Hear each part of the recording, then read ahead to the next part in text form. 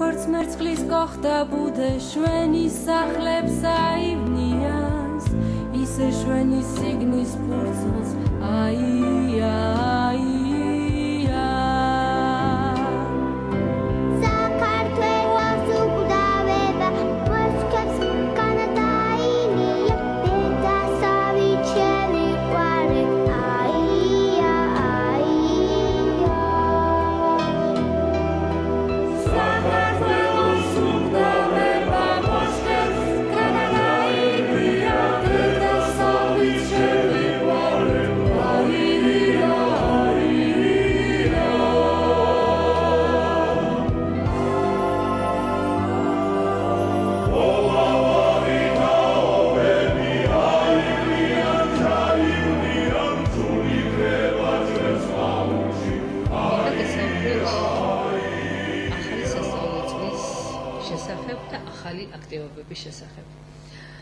ეს წელი განსაკუთრებულია პირველ რიგში გავფართოვდით, შევიცვალეთ ოფისი, სტუდია ლურჯა ცხენები გადავიდა საზოგადოებრივი კოლეჯი ორიენტირის შენობაში, სადაც ბავშვებს მეცადინეობა უწევთ სააქტო დარბაზში, მიკროფონისა და ორკესტრის თანხლებით, გვაქვს ახალი აპარატურა, ახალი აღჭურვილობა და მათთვისაც უფრო მეტად სახალისო და საინტერესოა სამუშაო პროცესი. მეცადინეობების დროს ბავშვების სააქტო დარბაზში იმდენად დიდ გამოცდილებას ღებულობენ, განცდა აქვთ, რომ ისინი არიან კონცერტზე და მათთვის შემდეგ რეალურად კონცერტზე მონაწილეობის მიღება და აუდიტორიის წინაშე გამოსვლა ნამდვილად დიდ სირთულეს აღარ წარმოადგენს. სტუდია ლურჯა ცხენები განებივრებული იქნება სააქტო დარბაზით, რადგან დღევანდელ დღეს საკონცერტო დარბაზი საკმაოდ დიდ სირთულეს წარმოადგენს მოიპოვო, მიიღო მონაწილეობა სხვადასხვა კონცერტში და მშობელს თავისთავად ცხადია რაღაცა გარკვეული ვალდებულება დააკისრო, ჩვენ ამითაც ვართ განებივრებული, რადგან ჩვენ სრულიად უსასყიდლოდ გვაქვს საშუალება ვისარგებლოთ ნებისმიერ დროს ჩვენი სააქტო საკონცერტო დარბაზით, რომლის ინფრასტრუქტურა, რომლის სილამაზე და კომფორტულობა ნამდვილად აღაფრთოვანებს ყველას. კი, აბა ჯერ გავირეპეტიციოთ. 1 2 კიდევ, აბა 1 ნახეთ რა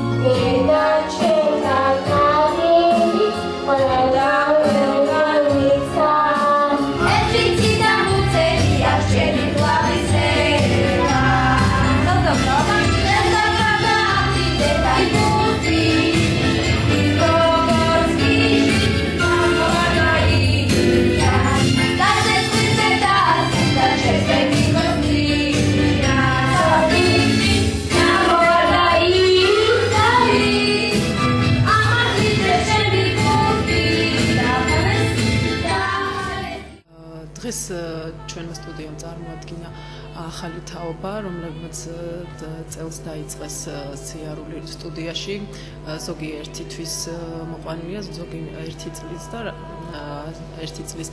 რაც მინდა აღნიშნო, რომ ჩვენ ბავშვებს არ ვასწავლით სიმღერას იმის გამო, რომ ეს ბავშვები შეიძლება ყველა არ გახდეს მომღერალი, მაგრამ კარგი მსმენელი გვინდა რომ გამოვზარდოთ, რადგან დღესდღეობით გვაკლია ჩვენ კარგი მსმენელები, არც ყავს იმდენი და შესაბამისად ჩვენ ამ ყველაფერზე ვზრუნავთ. თუნდაც იმით რომ ბავშვებს ვაკეთებინებთ გამოცნობას, ვასწავლით მაგალითად მაჟორია, მინორია, რომ ერკვეოდნენ მუსიკაში და უფრო მეტი ბავშვი წამოვიდეს მუსიკალურად განათლებული.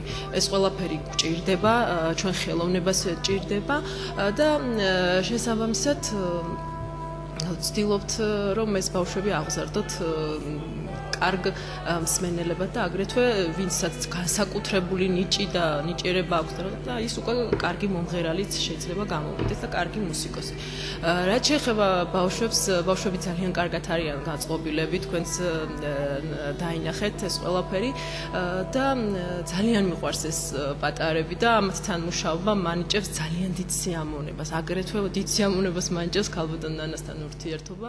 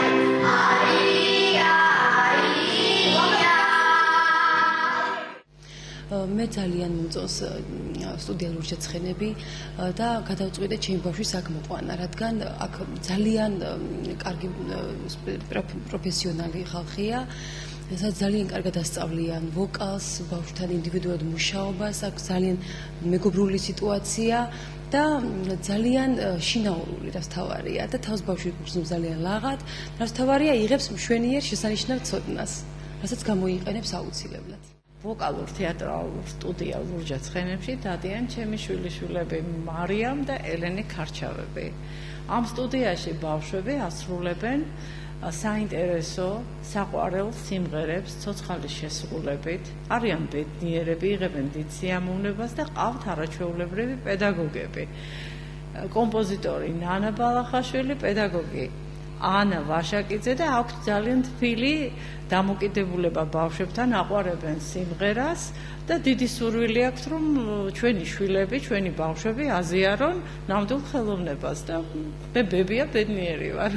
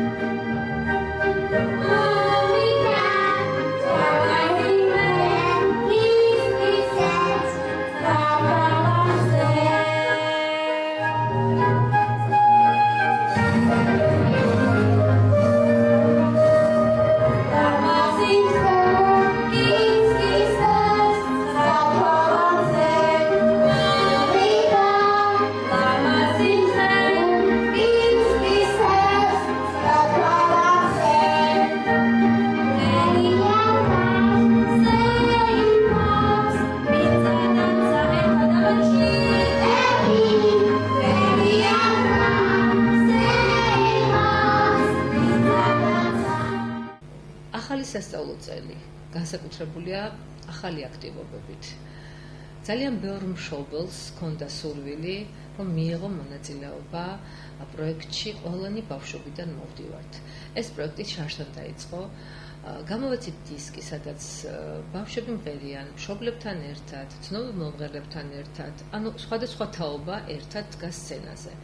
ძალიან ბევრ მშობელს გაუჩნდა სურვილი, რომ ესწავლა სიმღერა, გალობა, მისთვის ყველაზე უფრო სასურველი მუსიკალური მიმდინარეობა და ზუსტად მშობლების ინიციატივით და იმ პირობებით, რომ ჩვენ გვაქვს გაცილებით უკეთესი სივრცე, ფართი და ინფრასტრუქტურა, გვაქვს ახალი აქტივობა სამოყვარულო ჯგუფები. სამოყვარულო ჯგუფები არ ნიშნავს, რომ მოყვარულთა დონეზე ვსწავლობთ პროფესიონალურ დონეზე. ასწავლიან პროფესიონალები, უბრალოდ ვითვალისწინებთ უკვე ზრდასრული ადამიანების გემოვნებას, მათ მუსიკალურ მიმდინარეობას, რომელი მუსიკალური მიმდინარეობა უფრო მეტად მოწონთ და რეპერტუარს მათთან შეთანხმებით ვარჩევთ ხოლმე, თუმცა ბავშვებსაც ვთანხმებთ, მაგრამ ხშირ შემთხვევაში, როდესაც ზრდასრული ადამიანი მოდის და სამოყვარულო ჯგუფში ეწერება, მათთვის სასურველ რეპერტუარზე ვაკეთებთ არჩევას. საერთოდ ვოკალური ნაწარმოები თავისი სირთულით გამოირჩევა, ჩვენ ვიწყებთ ჯერ მარტივი სავარჯიშოებით.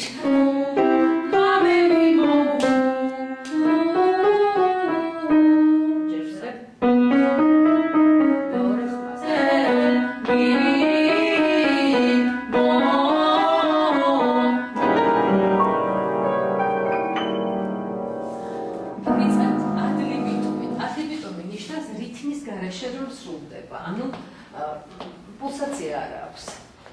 ხომ აქვს იმ ფონოგრამა მინუს დასარტყამი ინსტრუმენტი, ამას არ აქვს პულსაცია. ანუ ჩემს ხელის მოძრაობას მიყევით, ხელის მოძრაობა განსაზღვრავს დირიჟორობას, რომელიც გითვლით.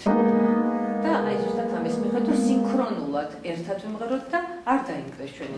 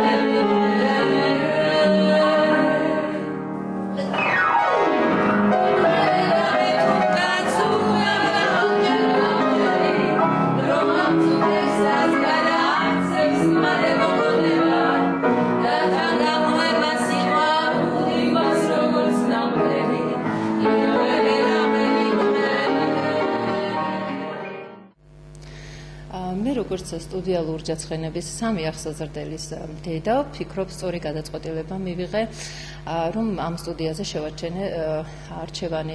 ვინაიდან ამ სტუდიაში ასწავლიან პროფესიონალი პედაგოგები და ვთვლი, რომ სწორედაც მათ პროფესიონალიზმს უნდა მივანდოთ ჩვენი შვილები. მისთვისაც ვუხდი ძალიან დიდ მადლობას ქალბატონ ნანა ბალახაშვილს ასეთი გუნდის ჩამოყალიბებისთვის. ლურჯა ცხენები არის მაღალი პროფესიონალური გუნდით დაკომპლექტებული ნანა ბალახაშვილის ხელმძღვანელობით, რომლებიც ზრუნავენ ჩვენი შვილების განათლებაზე, მუსიკალურ განათლებაზე და რომლებიც ასწავლიან ჩვენ შვილებს რა არის ქართული ხელოვნება, რა არის ცოცხლად შესრულება მუსიკის და გაკვეთილიდან გაკვეთილამდე როგორ იზრდებიან ჩვენი შვილები, ჩვენ თვითონ ხედავთ ამას და გვიყვარს ყველას ძალიან დიდი მადლობა თითოეული მშობლის სახელით ლურჯა ცხენებს ქალბატონ ნანა ბალახაშვილს.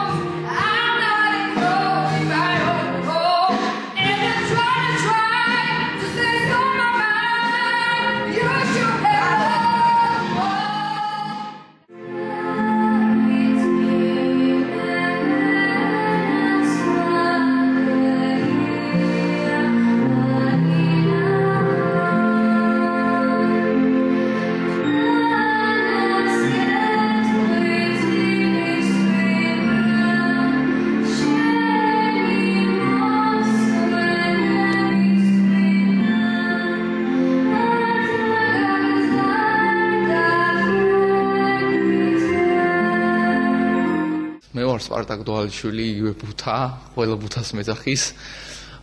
სტუდია ლურჯა ცხენებში მოღვაწეობ 2011 წლიდან. ძალიან დიდი დამსახურება აქვს ჩვენს პედაგოგებს, ასევე სტუდიის ხელმძღვანელს ქალბატონ ნანა ბალახაშვილს.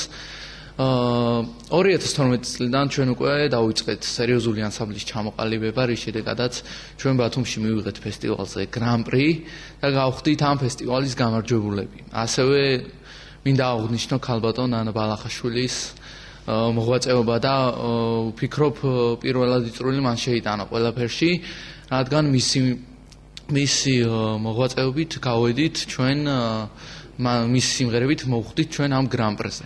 მე ვარ ნიკოლოზ გუბელიძე, 6 წლის. მე სკოლაში დავდივარ, პირველ კლასში ვარ. ძალიან მიყვარს მუსიკა. მე მიყვარს რუსული სიმღერები, ინგლისური სიმღერებიც მიყვარს. გამარჯობა, მე ვარ დაჩი მეტრეველი, 8 წლის. მე დავდივარ სკოლაში, მესამე კლასში. მე დავდივარ სტუდიაში ლურჯა ცხენებში და ძალიან მომწონს ეს სტუდია. მიყვარს ინგლისური სიმღერები და ქართულიც. გამარჯობა, მე ვარ ლიზი ქაცარიძე, 7 წლის ვარ, მეორე კლასში. და დავდივარ სტუდია ლურჯა ცხენებში. მიყვარს ქართული სიმღერები, ინგლისური და მყავს მეგობრები. ასევე დიდი მადლობა მინდა გადავუხადო ქალბატონ ნანა ბალახაშვილს და ჩემ მასწავლებელს თამუნას. შენ რა ქვია, რამდენი წლის ხარ და რამდენი ხანია ამ სტუდიაში დადიხარ, რაო? 5. რამდენი წელია ამ სტუდიაში დადიხარ? 1 წელი. 1 წელია, მოგწონს აქაურობა? ქართული მუსიკა გიყვარს? კი. ხო. აი, რომელი მასწავლებელია შენი მასწავლებელი? თამუნა. გიყვარს თამუნა მასწავლებელი? რას გასწავლის ხოლმე? სიმღერებს. ხო, ხო არ გიბრაზდება ხოლმე სიმღერები? არა. უჯერებ ყველაფერს თამუნა მასწავლებელი? კი. კარგი გოგო ხარ, დიდი მადლობა. აბა ეხლა მოდი საბასთან გადავიდეთ შეკითხვით. საბა რამდენი წლის ხარ? 5. 4-ის თუ 5-ის? 5. რა გვარი ხარ შენ? აინც. ხო, რა გვარი ხარ? კედევანზე. კედევანზე. მუსიკაზე დადიხარ, ხო? მოგწონს მუსიკა?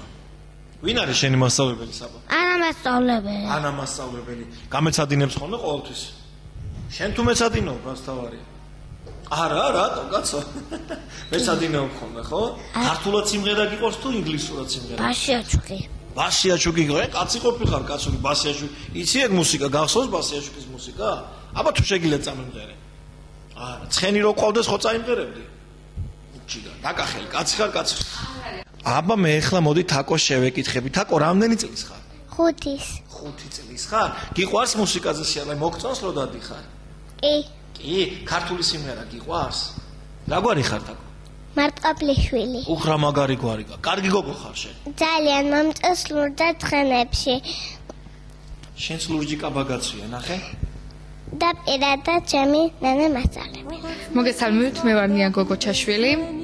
ჩემი აზრით, სტუდიის პრიორიტეტულობა გამომდინარეობს იქიდან, რომ ჩვენ გვასწავლიან უმაღლესი განათლების მქონე პედაგოგები. მე 1 წელია რაც დავდივარ ამ სტუდიაში და ძალიან დიდ პროგრესს ვხედავ ჩემს ვოკალში. ასევე გავხდი გრან-პრის მფლობელი ამ ზაფხულს ნარინჯისფერი ქობულეთი და რუსთავში ჩატარებული ფესტივალის მზეხელის გულზე საუკეთესო ვოკალური მონაცემების მქონე მონაწილე. ძალიან დიდი მადლობა მინდა გადავუხადო ქალბატონ ნანა ბალახაშვილს და ასევე ჩემს პედაგოგს თამუნა გოცაძეს. ანასტასია ლიპარტელიანი. რამდენი წლის ხარ? 7. მოგწონს ლურჯა ცხენებში? კი. რა სიმღერები მოგწონს ყველაზე მეტად ანასტასია? ინგლისური და ქართული. ინგლისური და ქართული. შენ რა ქვია? მუსიკალატოზე შენ. შენ რას მეტყვი, რომელი სიმღერები უფრო მოგწონს ყველაზე მეტად? ქართული. ქართული. აი, კაი გოგო, ქართული სიმღერები მოწონს. აბა, უფრო ცოტა უფროსი ასაკის ქალბატონი შენ რა ქვია? ბაბილინა თარნიშვილი. რა ლამაზი სახელი. მოგწონს შენ ქართული სიმღერები დარწმუნებული? ძალიან. აი, ყველაზე კარგად რას მღერია? როგორ გონია? შენ რას ფიქრობ, რა გამოგდის ყველაზე კარგად? ყველაზე კარგად ჯანსუღ კახიძეს ნანა, ძალიან მოყვარს ეს სიმღერა. ჩვენ ჩავწერეთ წერან შენ აი მაყურებელს ვანახებ ჩვენ გავარჯიშებას როგორ ვარჯიშობდი ამაზე.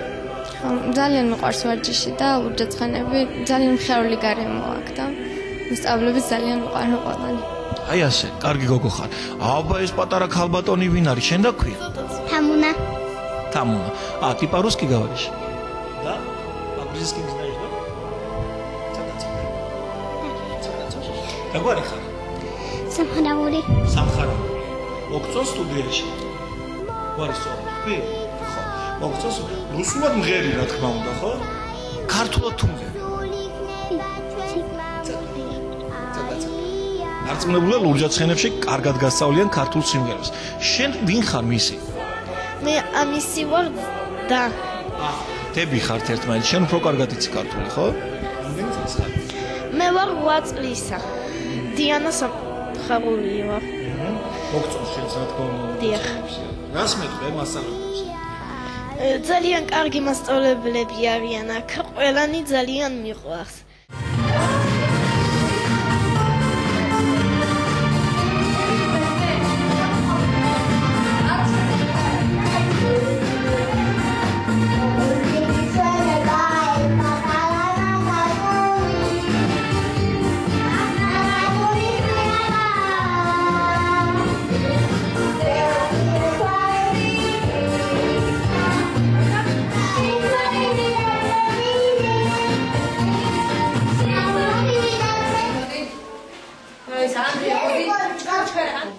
მარიამი და ნინი.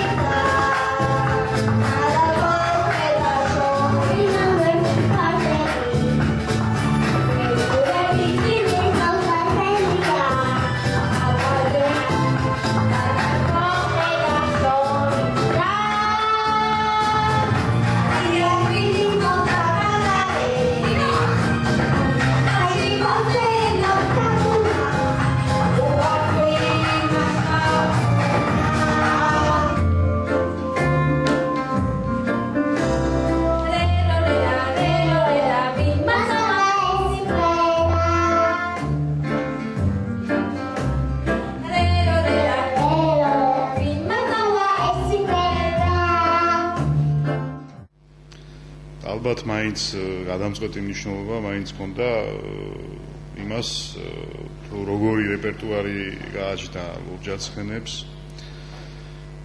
ბავშვებმა ძალიან აქტიურად მიიღეს ამაში მონაწილეობა, ხალისით, რა თქმა უნდა. და ადაპტაცია არ გასჭირვებიათ ბავშვებს. ძალიან მომეწონა თვითონ კოლექტივი. განსაკუთრებული დამოკიდებულება გააჩნიათ ბავშვების მიმართ, თავისთავად ჩვეულების მიმართ განსაკუთრებული დამოკიდებულება გააჩნიათ და ყოველნაირად ცდილობენ ის პრობლემები, რომლებიც ჩვეულებს გააჩნიათ ბავშვების მიმართ, გაითვალისწინონ.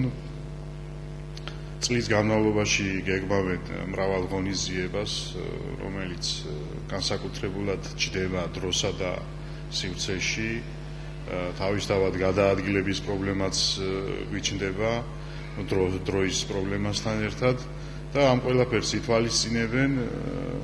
ეხლა დაემატა ამას ჩემთვის პირადად, ჩვენი ოჯახისთვის მნიშვნელოვანი ამ იმ კუთხით, რომ შეიცვალეს ადგილმდებარეობა, ადრე უფრო ვიწრო გარემოში იყვნენ, ასე ვთქვათ, სივრცე ნაკლები იყო, ეხლა გაფართოვდნენ და ფაქტიურად აქ უკვე მრავალი განსაკუთრებული ღონისძიების დაგეგმვა შეიძლება, კონცერტის ადგილზე მოწყობაც შეიძლება, არის ამისთვის დიდი დარბაზი, სადაც სტუმრებიც შეიძლება მოვიწვიოთ ღონისძიებაზე და საკმაოდ საინტერესოდ უნდა წარიმართოს ჩემის აზრით ეს ნებისმიერი დაგეგმილი კონცერტი.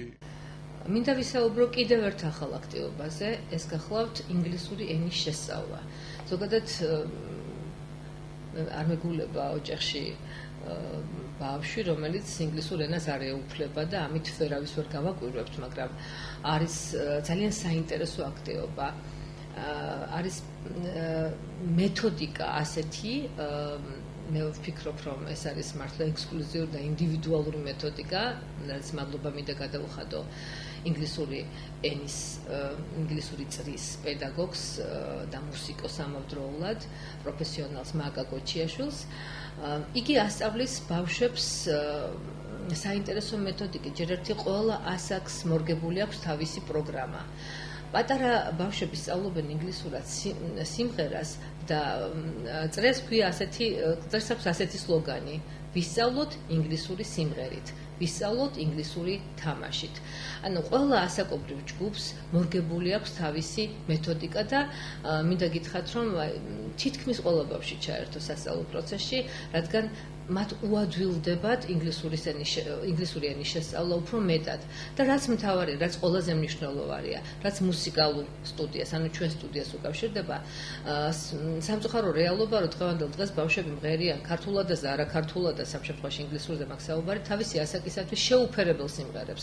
სწორედ ეს წრე გვაძლევს იმის საშუალებას, რომ ყველა ბავშვს მოურგოთ თავისი ასაკის შესაფერისი ინგლისურენოვანი სიმღერა, საბავშვო სიმღერა და ის სიმღერა, რაც მის ასაკს შეეფერება და რაც თავარია, უნდა იცოდეს რაზე მღერის, უნდა იცოდეს აზრი, შიგნა აზრი, რადგან მუსიკა არის ემოციის და აზრის მუსიკალური გამოხატულება.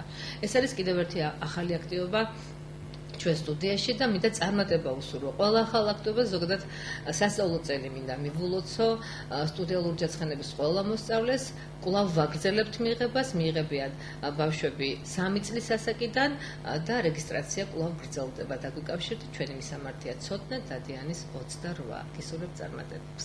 მე რო ვიტყვი თან ამბობს და თან აკეთებს. აბა მასწავლებელო, შენ როგორ თავდიხოთ, მე მაგი მოძებნე და ჩავწე. Okay, ready? Go. Bamboo, ambook, that. Stand up. Stand up. Sit down. Sit down. Clap. Clap. Jump. Jump. Turn around. Turn around. Jump. Jump. Sit down. Sit down. Sit down. Sit down. Sleep. Sleep. Clap. Clap. დღეს წარმოგიდგინით ლურჯა ცხენების ახალი თაობა. უმეტესი მათგანი სულ რაღაც რამოდენიმე გაკვეთილი არ ჩვენთან მოვიდა, ეხლა ცდილობს ფეხის ადგმას ჩვენ სტუდიაში. ჩვენ ვცდილობთ, რომ მათ შეთავაზოთ რაც შეიძლება მრავალფეროვანი რეპერტუარი. ჩვენი მთავარი ამოცანაა, რომ ბავშვებს ჩამოყალიბდნენ როგორც გემოვნებიანი მსმენელი. ეს არის მთავარი, შეიძლება ყველა არ გამოვიდეს მომღერალი, მაგრამ მთავარია, რომ ისინი დაიხვეწებიან როგორც მუსიკოსები, იქნებათ კარგი გემოვნება, ეს არის მართლაც ყველაზე მთავარი.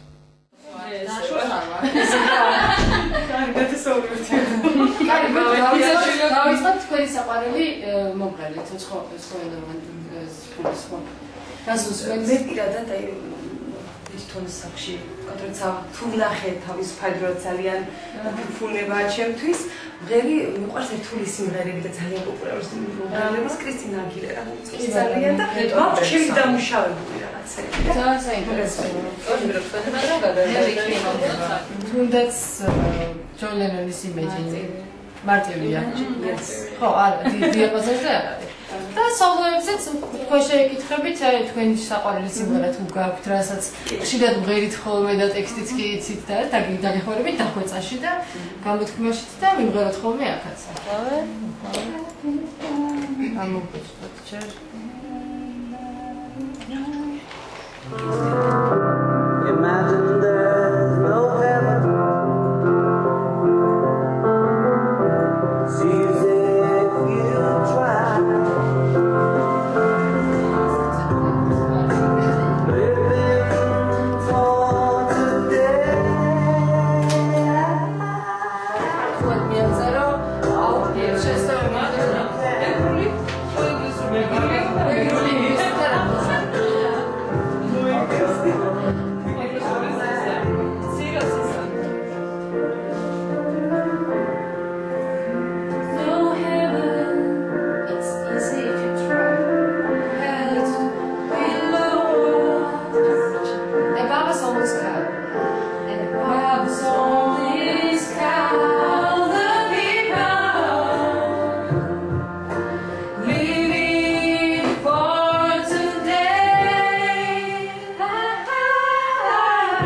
Children to